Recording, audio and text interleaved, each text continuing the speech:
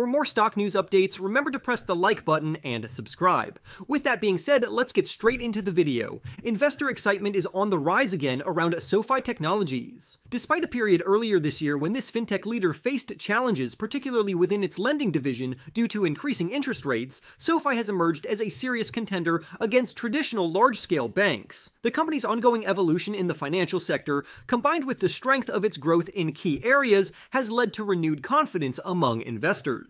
Chief Executive Officer Anthony Noto has conveyed optimism about the company's future, asserting that the company is on track to become one of the 10 largest banks in the United States. During the company's third quarter earnings announcement, he confidently stated that this outcome is a question of timing rather than feasibility. This bold projection reflects the company's steady progress and ambition in a highly competitive market. The company's commitment to delivering a wide array of financial services to meet customer needs is central to its journey toward top-tier status in banking. Over recent years, the company has been reporting impressive growth, and now certain trends are beginning to work to its advantage, setting the stage for even stronger performance. Here, we will break down 3 primary reasons why the company stock has the potential to double by 2026, providing insights into how this fintech could achieve significant gains. One of the most remarkable aspects of the company's journey since it went public in 2021 is its steady expansion across multiple economic climates. The company's revenue has risen by at least 20% for 17 consecutive quarters. This growth has persisted in spite of major economic challenges such as a global pandemic, sustained inflation,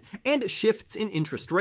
Recently, the company accelerated its growth to 30% in the third quarter of 2024, signaling that the economy is reaching a more stable phase and that the company is well positioned to capitalize on this stability. The sources of the company's growth are diverse, which adds to its resilience and appeal. The company continues to attract a high volume of new members, and these new customers are increasingly engaging with multiple products, reflecting a strong level of satisfaction and loyalty. In the third quarter alone, the company's new membership grew by 35%, while product adoption saw a similar boost, increasing by 31%. Notably, existing customers are responsible for a significant portion of this growth, contributing 32% of all new product adoptions. In addition, 20% of new members opted for a second product within the first 30 days of signing up with the company, demonstrating high engagement and a willingness to explore the company's broader financial offerings.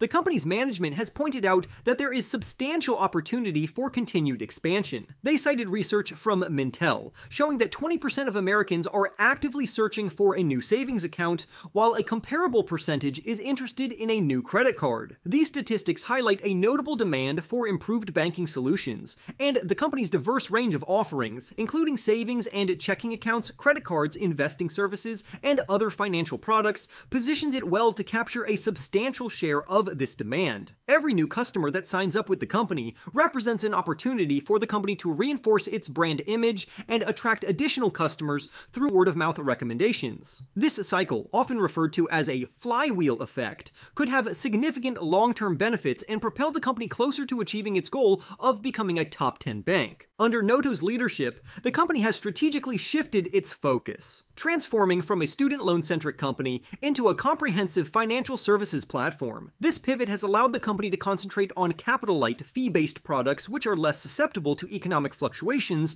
than traditional lending. During the third quarter, revenue from fee-based products increased by 65% year over year, now making up a full quarter of the company's adjusted revenue. This diversification not only drives revenue growth, but also contributes to profitability, thanks in part to the company's all-digital operational model, which minimizes the need for expensive physical branches and extensive human resources. The scalability of this digital framework has positioned the company to achieve profitability across its 3 core segments. The company's lending segment, although under pressure this year due to the high interest rate environment, has started showing signs of recovery. In light of these improvements, the company's management revised its forecasts, indicating that the lending business is likely to meet or even exceed last year's performance rather than falling short as previously anticipated. Meanwhile, the non-lending segments continue to play an increasingly significant role in the company's revenue mix. In quarter 3, these segments accounted for 49% of the company's overall business, a considerable rise from 39% the previous year. This shift toward non-lending revenue sources reduces the company's dependency on the interest rate-sensitive lending market, providing a more stable and diversified foundation for future growth.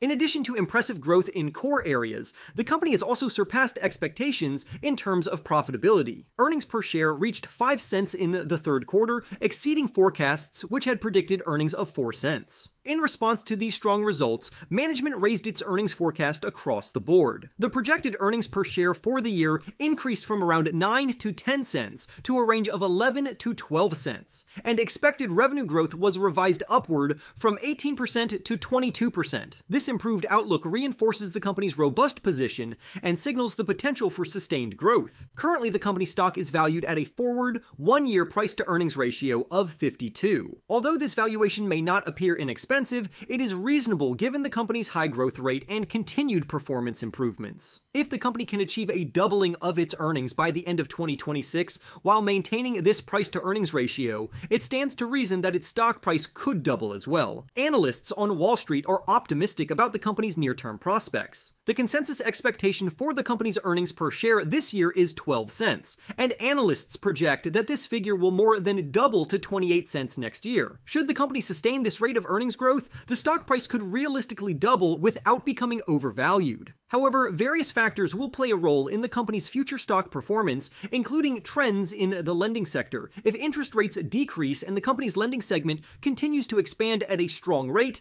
the company is likely to benefit from positive market sentiment. This combination of factors could support the company's stock price and contribute to further growth. In conclusion, the company is seeing renewed interest from investors as it establishes itself as a strong alternative to traditional banks. The company's growth trajectory, increasing customer engagement, and improving profitability across multiple revenue streams are key contributors to its positive outlook. The company's management team remains confident that the company is on track to become one of the nation's top 10 banks. And with continued growth, the company's stock could potentially double by 2026. For more stock news updates, remember to press the like button and subscribe. With that being said, I will see you in the next video.